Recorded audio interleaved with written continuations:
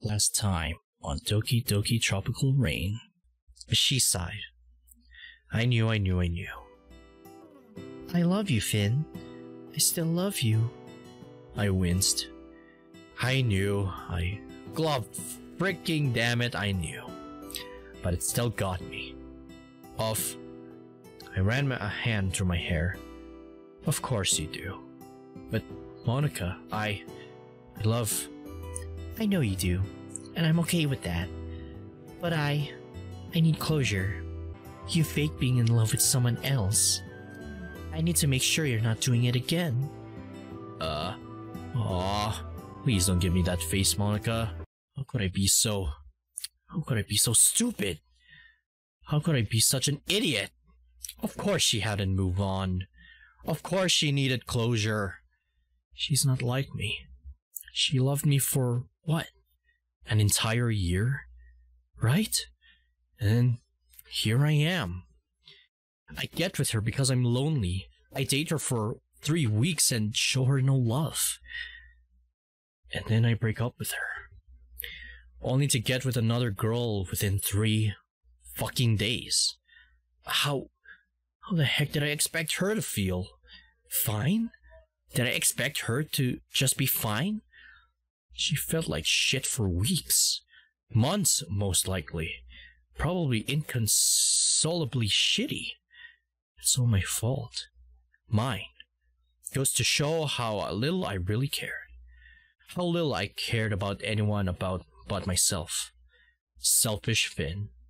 What else is new? I chuckled darkly. Finn. The guy that joins a lurch club because the girls are cute? How could he ever be selfish? He sounds like a real A-class citizen. Ugh. Clench my fists. Stupid. Fucking loser! A loser that only cares about himself. Probably doesn't even care about his current girlfriend either. I wonder what I've been ignoring about Yuri. Maybe. Surely her stomach issue. Her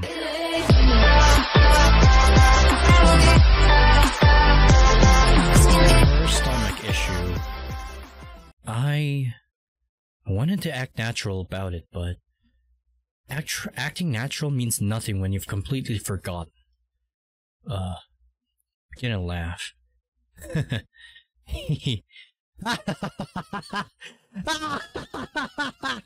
You are so fucking worthless. Your girlfriend is struggling. Your ex still loves you. You have only one person you can truly call a friend. And all probably hate you for it. And I had the nerve. To say, I'm gonna be a good boyfriend. I laugh harder. Bullshit. I continue laughing. But eventually, the tone shifts. And I begin to cry. Why? Why am I like this? Why did I do what I did? For Yuri? Sure, it was for Yuri. But it wasn't for Yuri. It was my own personal gain.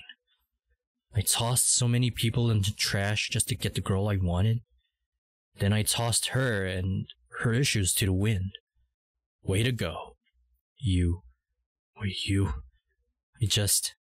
classroom door opened. Snapping my head in the direction of the noise, I saw a teacher. They opened their mouth to speak, but I quickly stood. I wiped my eyes and quickly pushed past them. I wanted out. I didn't want anyone to see me like this. Forget it. Just fucking forget it. Do what Monica did. Stop crying like a little bitch. Men don't cry. Just be better. Just be a better boyfriend. For reals this time. Also, be a better student. Your class started 20 minutes ago. Gotta go fast. I opened the door to the club inside. Monica wasn't there. Figures. I walked over to Yuri's desk, sat my bag down, and climbed onto the one next to her. I scooted it up next to her and rested my head on her shoulder. Hello, Finn. How was your day? Pretty shitty. I muttered and roughed up my hair. I need something to mess up and didn't want to do it to Yuri's hair. Oh, I'm sorry to hear that. Do you want to talk about it? Sure. It started when I trailed off as Yuri began to fix my hair. She had licked her hand and was running it through my bangs. Though it seems she quickly realized what she had been doing. I just wanted to fix your... oh, I'm sorry. That was weird. No, Yuri. It's okay. It's normal. Just continue. Going off of practically muscle memory at this point, I put a hand up. Yuri. It's okay. Just caught me off guard. Oh. I really need to stop doing that. I chuckled. Don't worry about it. It's not like you licked the blood from my finger or anything. She quickly got flustered and put her head down on her desk. Oh, memories from the base game. Why remind me? She took a deep breath and sat back up. Anyway, continue with your day? Ah, right. Well, I kinda had a pretty big conversation. I froze. I shouldn't tell her about Monica. That conversation was... well, that's better left private. I had a pretty big conversation with my math teacher, and he just kinda talked my ear off. And then I had a quiz in English and Japanese and biology. Today was just exhausting. I get that. She ran another hand through my hair. I could have helped you study for those tests, though. It's not that I failed, it's just that they're, well, really boring. I didn't mean to imply... Yuri, school. Right. Well, read anything good recently? I'll tell you about every book I read. It's nothing you haven't already heard. Right. I drummed my fingers on the desk. Well, this feels almost pointless. Bored. Something slammed onto a desk. Presumably, it was Natsuki's head. This sucks. I agree. Usually Monica is around and has some kind of plan. Whether it would be silent reading time or sharing something we wrote or what have you. But now it's just quiet. Eerily so. You guys just... My head snapped to attention. Sayori. Hey, yo. Does everyone just want to go home? Frankly, I'm a little lost without Monica. Aw. Even though you are the vice president of the club, surely you have something, don't you? Aren't you the vice president? That's exactly what I said. And yes, I know I'm the vice president, but I'm not exactly a natural-born leader. So just, if you want to, feel free to go home. Sayori sat down in the teacher's desk and took that as an excuse to grab my things. I didn't care about much else. I just wanted out of that stuffy classroom. I turned to Yuri. If you can, come over to my place later, preferably around dinner time, I whispered. Any particular reason why? I trailed off. Just need someone to be with, okay? I sounded desperate. And really, I was. Oh, okay. She grabbed my hand and squeezed. I'll be over at 17 o'clock. I would have come sooner, but I do have my own agenda. But I'll promise I'll be there as quickly as I can. She kissed me on the cheek and squeezed my hand again. Thanks, babe. I sighed, ruffled my hair, and slung my bag over my shoulder. I left the classroom shortly after. I inhaled deeply as I threw my front door open. I'm glad to be home. I tossed my bag to the floor and flopped on my couch. Ugh, I could really use a nap. My head is pounding. I could feel myself dozing off until I heard an alarm go off on my phone. Ah, right. I got up off the couch, turned off the alarm, and walked to the stairs. I plugged in my phone and set it on my nightstand. I had started a new routine. I needed to plug in my phone when I got home from school in case I needed it later on. Of course, it's important to charge your phone as soon as you get back home because heavy usage turns into low battery, and that would suck. The battery was just getting worse, so this was my countermeasure. And it had been working pretty well. I walked out of my room and back down into the living room, where I promptly fall onto the couch and subsequently into dreamland. I'm going on a road trip to dreamland. Okay, I'm not gonna sing because DMCA. I woke up to a knock on my door. Ugh. I wiped my eyes and stood up. My mouth was dry and had a metallic taste, along with my head slightly hurting. This is why I don't do naps. I pulled open the door and saw just the right person. The purple goddess herself. Of course, and it's Yuri. For you Yuri lovers out there. Hey, Yuri. Hello, Finn. She walked inside and I shut the door behind her. How are you? Doing fine. Tired, I guess. She nodded. I can understand that. There's an awkward gap in the conversation. So, why are you still in your uniform? Oh, well, I rushed over here as quickly as I could after I finished my homework. I didn't have time to change. You said you wanted me here, so I didn't want to make you wait too long. But I did have a lot of homework. So I'm thankful you wanted me over at dinner time. Oh, well, that makes sense. Thank you for rushing over, but I rubbed my neck. I would have been patient. I don't want you to be stressed or anything. You don't have to worry about my stress. I'm happy to come over. I smiled. I'm glad. Anyway, we're nearing dinner, so do you want me to make something? Only if you want to. We can order out if not. Nah, I want to. I even went to the store recently and got some ingredients. I opened up the pantry. How does soba noodles and teriyaki beef sound? Ooh, I love soba. I wasn't looking at her, but I knew her eyes lit up. They always do. Good. I'll get started on that here in a minute then. Make yourself at home. Will do. I heard her walk off and presumably into the living room. Most likely to read or to knit. Those are usually her hobbies of choice. I pulled out the raw meat from the fridge and closed up with my backside. Perfecto. I gotta say, I did try teriyaki beef before during my travels while I was away, in case if you guys didn't know. It was really, really good, and even though it's not authentic Japanese, but it is Japanese food nonetheless, I really like it. It's really, really tasty. With the noodles soft and the meat fully cooked, I turned off the stove. I poured the noodles onto a strainer, put them all into a big Tupperware container, and added the beef into it. I added some extra sauce and used tongs to just get the flavor all even distributed. When it all looked good, I wiped my forehead.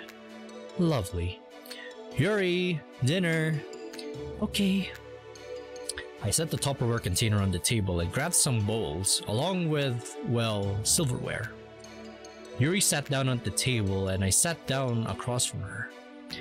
She inhaled and then smiled. Smells good. Glad you think so.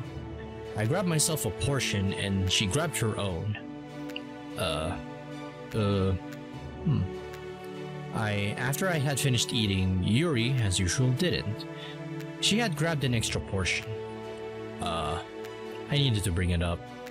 I needed to talk about it with her. It'll make me feel better. To know that I haven't been ignoring something too serious.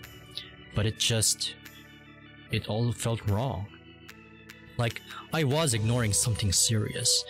Well, at some point, like I said, maybe warm down for a little bit and then when the time comes, we can talk about it. Though, I won't know until I ask. So I have to man up here.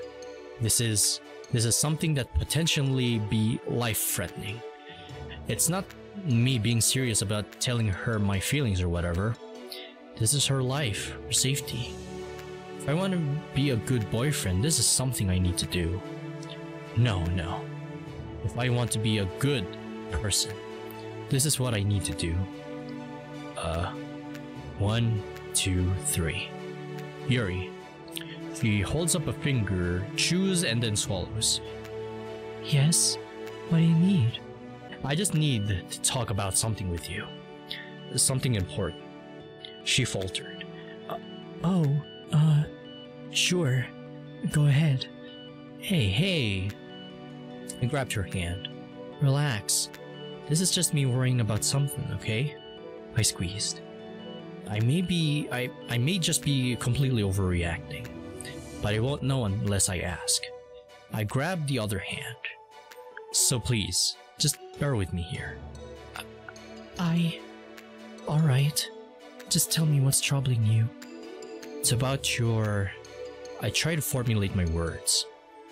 It's about your eating habits. My eating habits? What's wrong with... Yuri, you always eat way more than I do. And then you excuse yourself to the bathroom right after. I'm sorry to be blunt, but are you okay? That's concerningly fast bowel speed if that's what the problem is. But I worry it could be something as bad as an eating disorder. So, please, quell my worries here. She rubbed her thumbs along the back of my hands. She sighed. I happen to suffer from IBS. Oh, IBS. I may have to look that up after this one. IBS? What the heck is that? She became flustered. You're really gonna make me explain it, huh? She took her hand out of mine and rubbed her neck. Irritable bowel syndrome. Oh, irritable bowel syndrome. Again, still need to look that up myself to see what the symptoms are. I may not be a doctor, but I'm really interested to read every syndrome or ailments and conditions and all that. It means that certain foods upset my stomach in certain ways. Unfortunately, those certain foods happen to be most foods. I take pills for it, and those make my stomach move faster. Which is why, after I eat, I use the restroom. But my stomach isn't upset, so it's a double-edged sword. Oh. That makes a lot of sense. It was all bullshit. I coughed. Well, that's, thanks for telling me, Yuri. I'm glad you felt comfortable enough to share that with me. Of course. It was a little embarrassing, but I felt you should know. She was lying. Well, all I can say is, I'm happy to know I wasn't overlooking something terrible. There's nothing you need to be worrying about. I chuckled. Okay, I trust you. I'm glad you do. There was. Ugh. Anyway, are you done with dinner? She nodded. Yes, sir. Did you like it? It was great. Great. I'll keep it in mind for future usage. Perfect. Yuri stood up, gave me a kiss on the cheek, then walked off to the living room. What a tease. I put my dish in the sink and followed her into the living room. I crashed on the couch and flipped through the channels. I settled on what looked to be a romantic movie. Love Actually, it was called. Seemed to be an American romance movie. Seemed fitting for the evening. I was originally content with just relaxing and watching the movie, but I quickly remembered why I had invited Yuri over in the first place. I was exhausted. Soon I find myself wrapped in Yuri's embrace. Her warmth feeling like a heater on a cold winter day.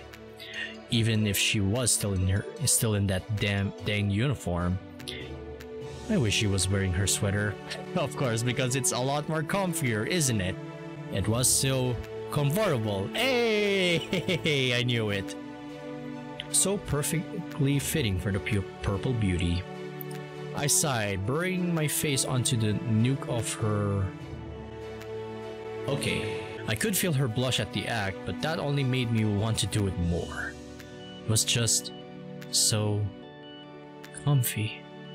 I felt myself fading away until I snapped my eyes open. No. You don't want to miss out on this one, man. Sleep is for the weak. Hugging your girlfriend is for the manliest. I held her tighter. Just relax. It was a few hours later. The movie was long over and Yuri had asked me if she could spend the night.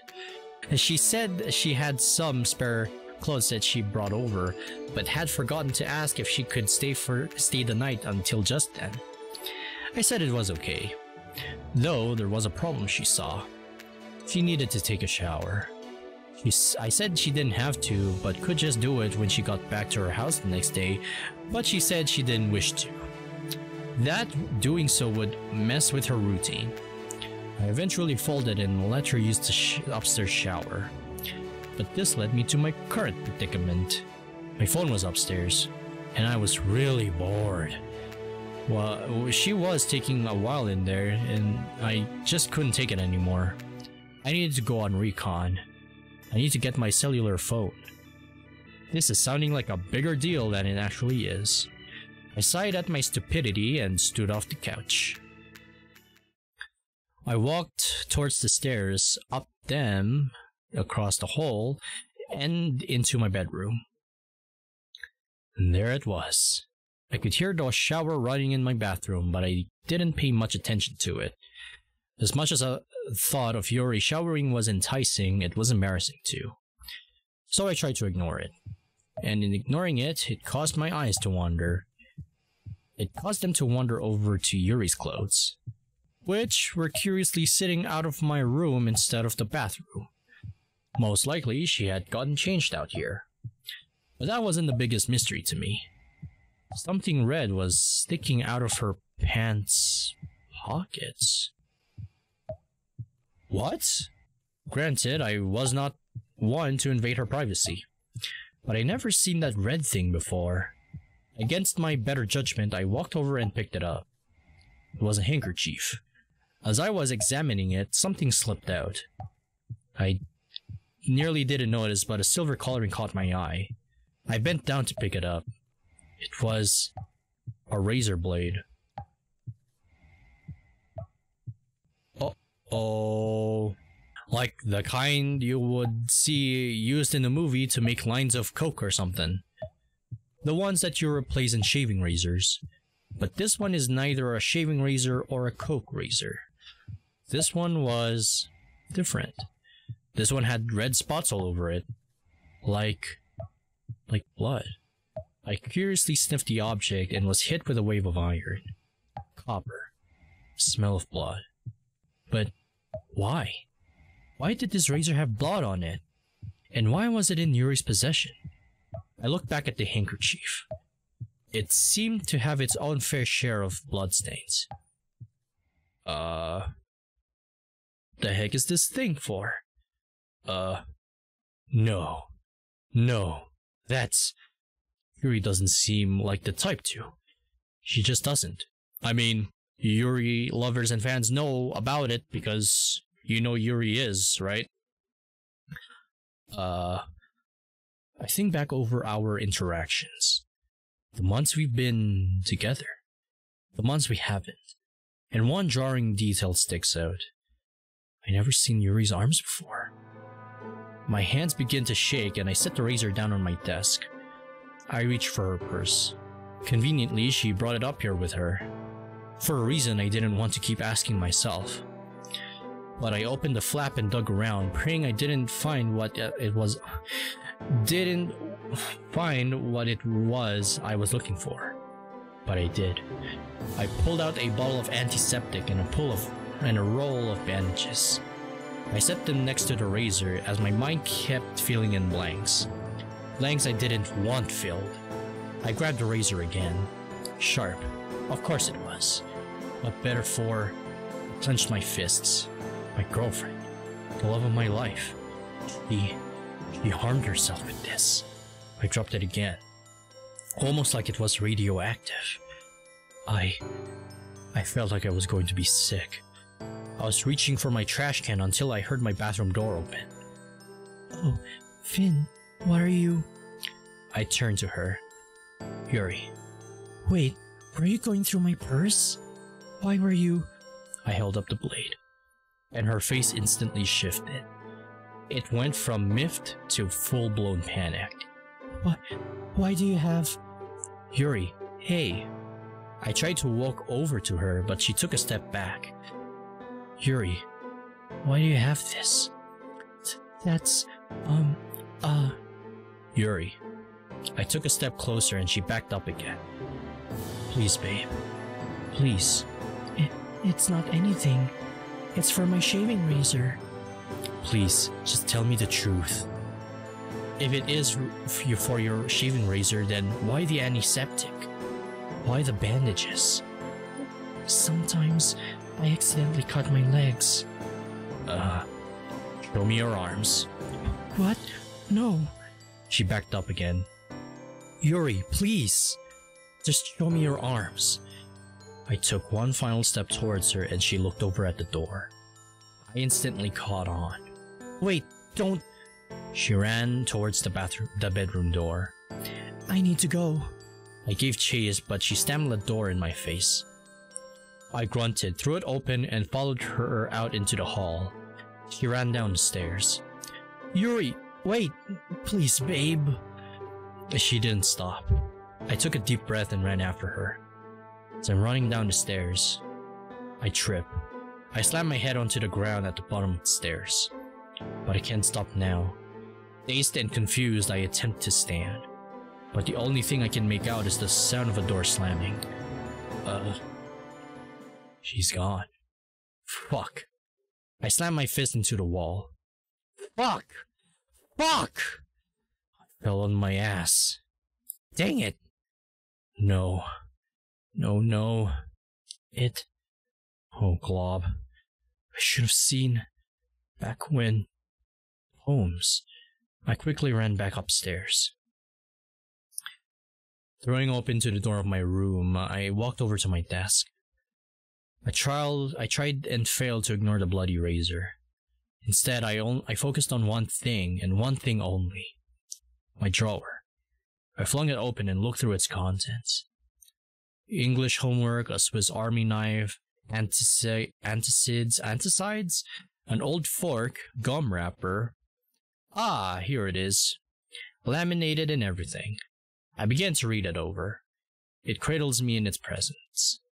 I wish to never leave. The void's rosy complexion. And the raccoon. I choked back with a gag.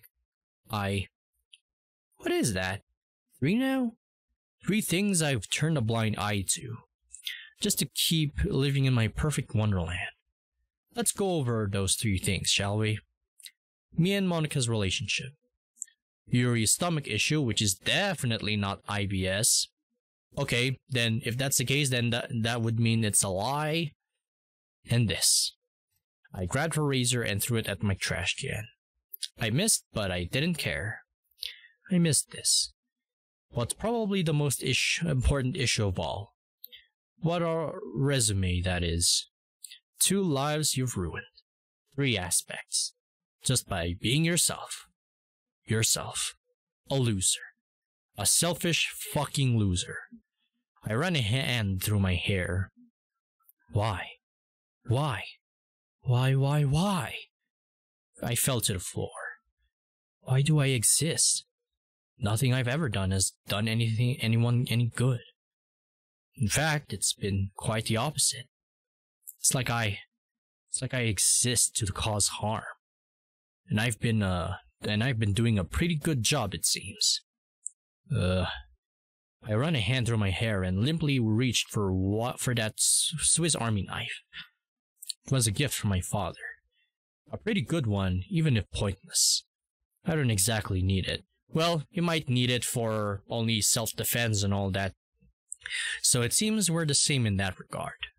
pointless. We exist just to exist. I flipped out the main blade. Well, there is one use to us. I looked at my wrists. We cause harm. I've always wondered why people harm themselves. Heck, I've been talking to someone that's been doing it for God knows how long. So there must be some point to it, right? Something about it. Something that makes it appealing. So I wonder. I put it to my wrist. Where's the fun? I love you, Finn. I have for a while. I put pressure on the knife. That's just something I like to do when I order food at places. I sold my soul for a cupcake. I love you, Finn. Dummy. I have for a while. Love. Like. Dummy. I accept your romantic confession. I dropped the knife. What? Oh my. Yuri! I was back at the park. The happy place. The place where all of my struggles felt themselves melt away. Funny, considering all I can feel was my struggles beating down on my head, endlessly attacking me, along with, of course, my own psyche telling me how much of a failure I was. This place, this park, where we shared our first date, where we really connected, where I made the vow. Some fucking vow. Yuri! I groaned. I could feel my stamina waning. I stopped and breathed heavily. Where could she be? I can't. Wait.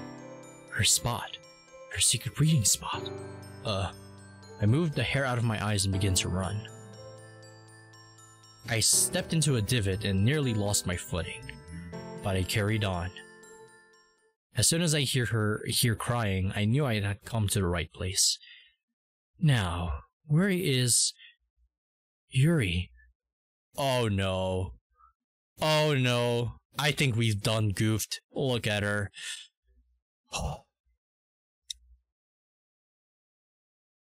We definitely need a lot of explaining to do. Literally.